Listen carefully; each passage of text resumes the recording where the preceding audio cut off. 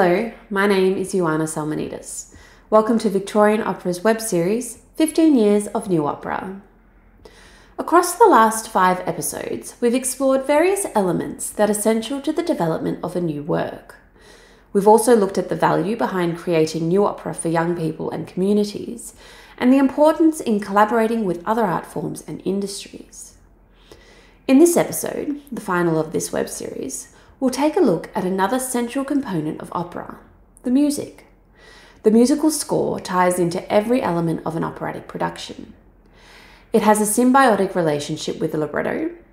It influences the decisions an operatic director will make in the rehearsal room, and also inspires the set, costume, and lighting designs that complete the world in which the opera is set. Today, I'm joined by composer Simon Brookhard and Victorian Opera's artistic director Richard Mills, who discuss their compositional styles, the role of the libretto in the development of their musical ideas, and where orchestration comes into play. So Richard, can you explain your process when it comes to composing an opera, and where do you begin? Opera begins with the text. It's this magical marriage of text and music. But it's very important that the text is right, the libretto is right. The libretto is like the scaffold. If the scaffold is faulty, the building will not last. So the libretto is incredibly important, and ideally should be written completely before the composer begins setting. It may need to be changed on the way, but generally speaking, the libretto is of paramount importance in shaping the architecture and the content of the opera. So as the composer, how much involvement do you have in the development of the libretto? I think as a composer that I always feel I need to be involved in the formulation of the libretto because I know what I need. For example, my most recent project, which is Galileo, my opera for 2023, in which the libretto is now complete, I had a very, very hands-on approach. It's interesting that that libretto is in Italian and uses all of the old Italian verse forms. For Butterfly Lovers, I work with Joel Tan, who's a wonderful writer, wonderful Singaporean writer, quite a bit. We met in London a couple of years ago when he was living and working there, and went through the text in great detail. But before we even did that, we sat down and worked out the dramaturgy of the piece, the scenes, the succession of scenes, the number of characters, all of that sort of thing. So the composer needs to be pretty well hands-on, even if the librettist is very experienced. How do you draw your musical ideas from the libretto? Can you explain that process a little bit?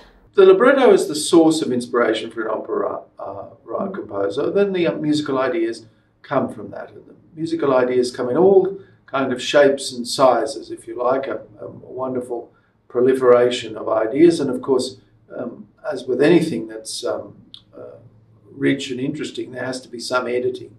Some things have to be pruned out, some things have to be rejected. Some things are full of promise. Sometimes even the simplest things, a motive or a gesture, can become really seminal in the whole work. So it's very hard to put it into abstract terms. But by and large, I would say that first ideas are very important. They come from heaven. What you do with them is your own affair, and it depends on your level of craft and inspiration to some extent that inspires that craft. So you mentioned that you're composing The Butterfly Lovers, which is a new work based on an ancient Chinese love story. This production is going to be a collaboration with Ivan Heng and Wild Rice Theatre in Singapore. Besides your meeting Joel in London, how did the work come about to do it with Wild Rice Theatre? Well, it's interesting. I've had a long association with Wild Rice, though not on a professional level. I first saw Ivan at, I think, the 98 or 2002 Melbourne Festival, I can't remember, in play Emily of Emily Hill. And I thought he was a remarkable performer. He captured an audience for a whole evening in the theatre, which itself takes a kind of theatrical genius. And Ivan is one of the great theatre makers of Asia. He's really on the edge. He has a very uneasy relationship with the Singapore authorities, but they love him because he always delivers for them on big things like the Asian Games, for example. He's a theatre maker of genius. And I thought it would be lovely for us to work with an Asian company because I think Australia's future is very much in the Asian region. And there are some wonderful artists from Asia, and we should be open to them, open our doors and our hearts to them, and invite them to work with us. And so that's what happened with Ivan. It took a while to actually sort it all out, because both companies are on very different trajectories, although they do share the same values, a commitment to interacting with their community, speaking for and with their community, and also a special commitment to young people in their program First Stages, which is like our voice program. So we share a lot of the same values. Can you talk about what we might expect from the music? Will it have a particular compositional style? Oh, well, the music will be, it'll be Mills, so to speak. It does include two Chinese instruments, the pi, which is a Chinese lute, and the dz, which are the Chinese flutes, and the player will have a whole selection of them in front of him to choose the one which best fits the given moment. And a small ensemble, a string quartet with double bass, a synthesizer, a piano, a harp, two clarinets, and percussion. So it's quite a small group, plus the Chinese instruments on stage. Just finally, what point do you start to think about orchestration? Is it at the very beginning of the composition, or does it come later? For such a chamber work as Butterfly Lovers, it's written in full score straight off. And after that's done, we'll extract a piano version for rehearsal. But because it's not a big orchestra, it's basically a chamber work with singers. It's written in full score straight off.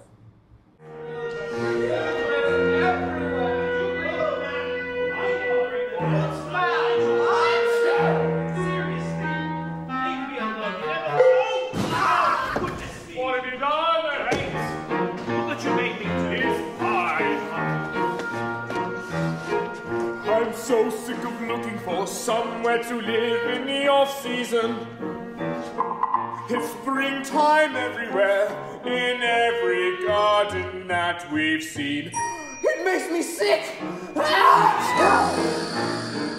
Can you give me a hand? No, I told you, if you want to bring that much stuff, it's your responsibility. Well, I didn't know it was going to take us this long to find somewhere to live now, did I? And still, orders have a problem.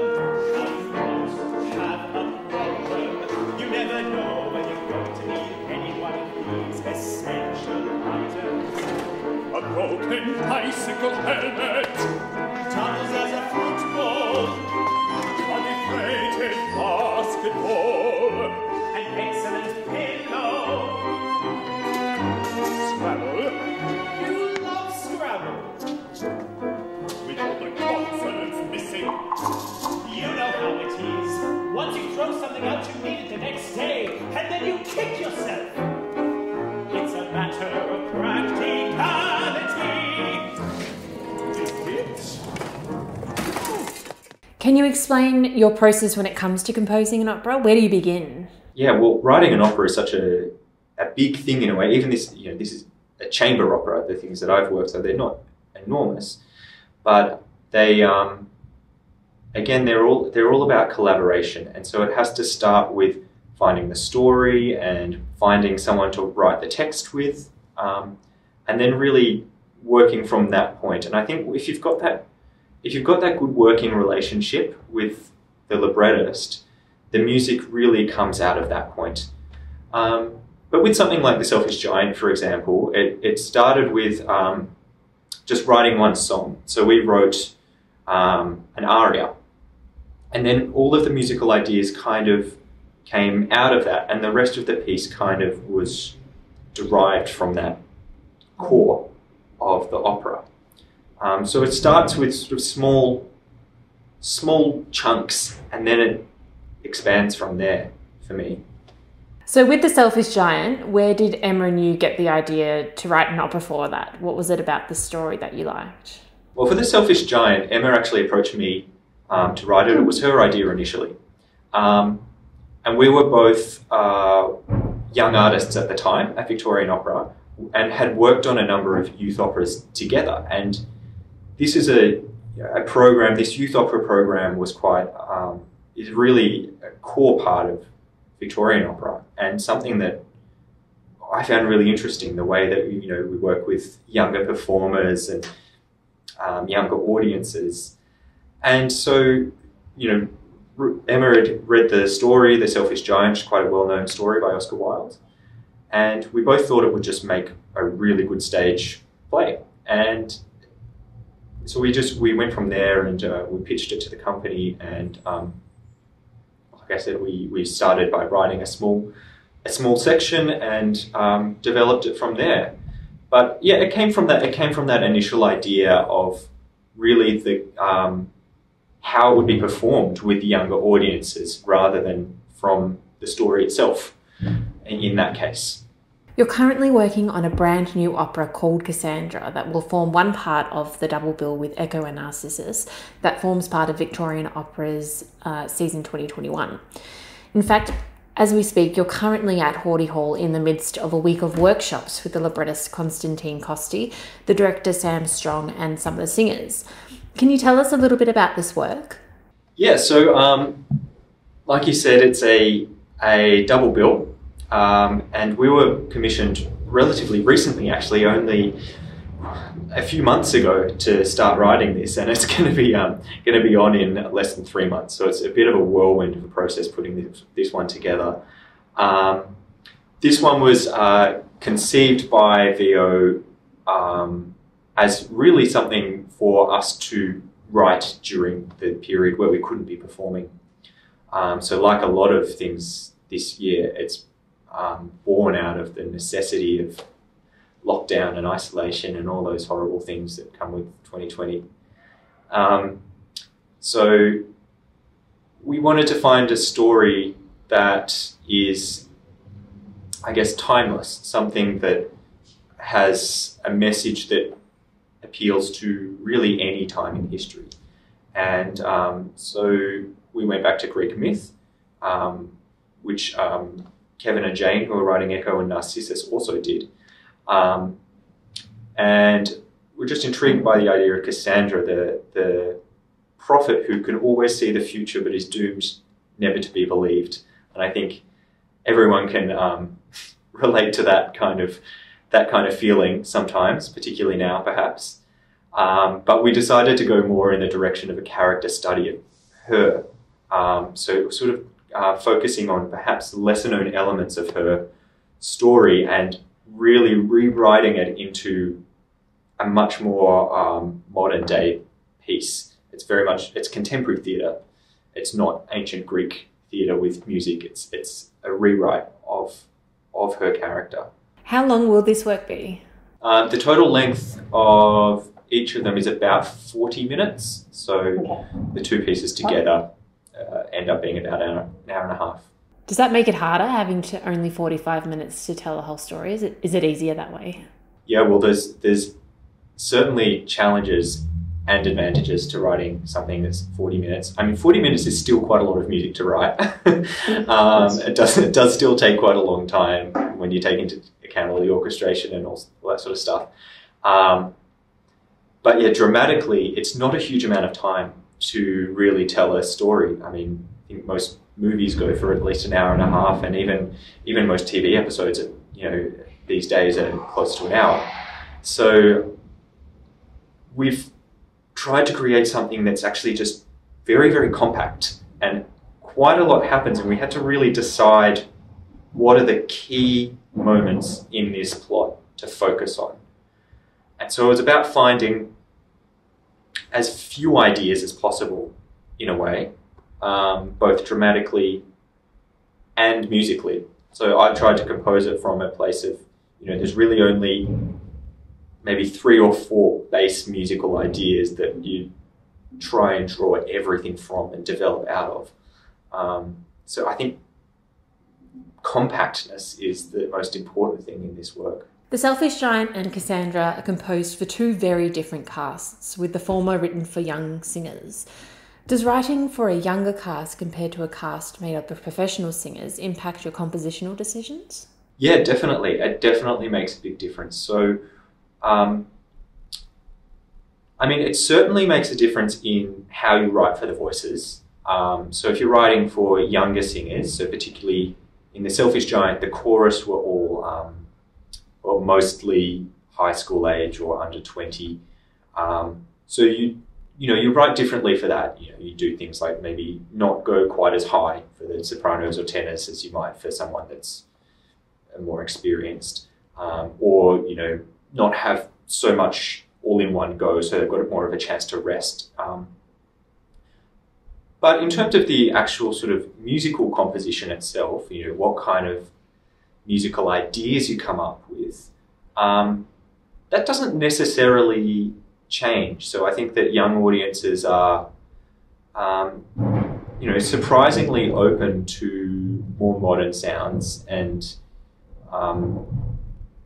so you can actually do a whole lot of different things. The Selfish Giant, when I wrote that, I did sort of make a decision early on that it would inhabit a fairly sort of tonal, modal world, something that's accessible-ish to young audiences and not too unfamiliar. Cassandra is definitely more modern in its sound. There's more dissonance and all that sort of stuff, but it always references some form. There's always something relatable, I think, in the way that I tried to write.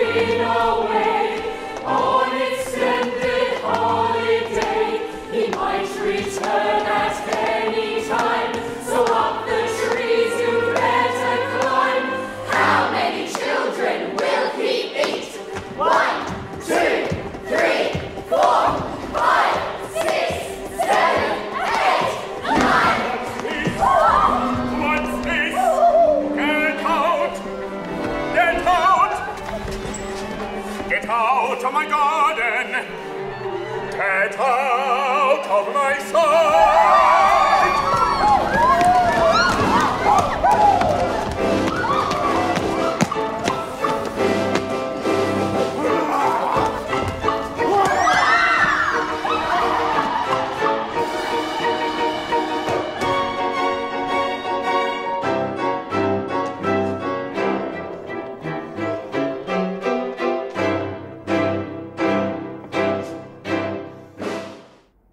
Well, there you have it. Thank you to Simon and Richard for joining me in this episode. The double bill of Echo and Narcissus and Cassandra is now on sale and will be presented on stage at Arts Centre Melbourne from the 17th to the 20th of March next year. The Butterfly Lovers will be performed at Arts Centre Melbourne from November 13 to November 16, with tickets on sale in the second half of 2021. If you've enjoyed the web series and would like to revisit the works we featured and more, Victorian Opera's coffee table book, 32 over 15, is now available for download or purchase on our new works webpage at www.victorianopera.com.au. Finally, thanks to you all for joining us for this web series, 15 Years of New Opera. Join us in 2021 as Victorian Opera premieres 4 new Australian works. Thanks for watching.